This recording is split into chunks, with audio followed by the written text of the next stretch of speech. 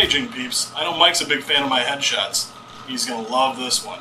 In this segment, we'll be talking about how to use Jing Pro to create HD quality screencasts on YouTube. The first thing you want to do is use Jing to create some video in the proper aspect ratio and size to take advantage of YouTube's HD quality. So we'll go up to Jing, we'll choose Capture, and we'll get our familiar crosshairs. Now keep in mind, you'll want to click and drag a region, and you'll want to hold down the Shift key to lock into a 16:9 aspect ratio. The next thing that's important is to get a 720p video. What that means is you want something that's 1280 by 720p. Luckily, that's a 16:9 aspect ratio, and we can easily snap to it with Jing. So there I've snapped to 1280 by 720. I've centered the content over what I want to capture. And now I'll go ahead and choose the video button, and we'll begin recording. I'm going to launch a web page.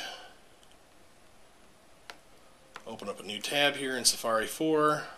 See the nice new tiled layout that you get, thumbnail view. And we'll come into here,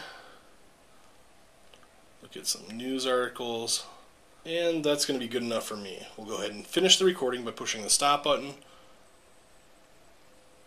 And I'm going to close, minimize my browser for now. We've got a nice preview. I'll give it a name.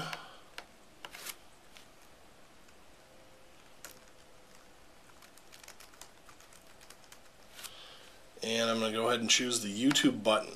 So the video is now uploading to YouTube.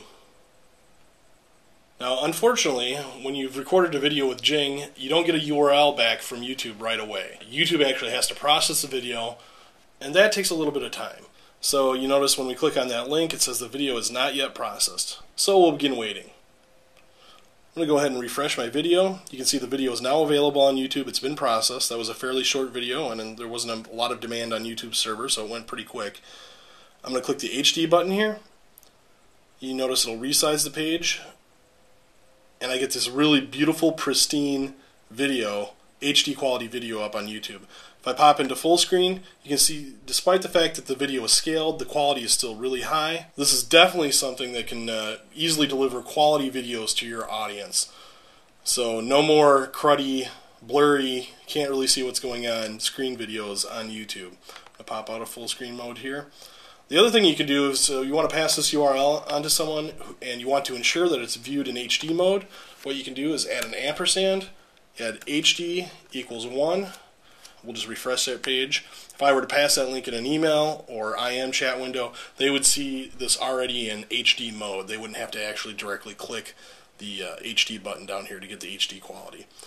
That's all there is to it. Getting HD quality videos from Jing to YouTube is simple. And Mike, if you're willing to put some curlers in your hair, you can look this damn good too as well. See you, Jing peeps.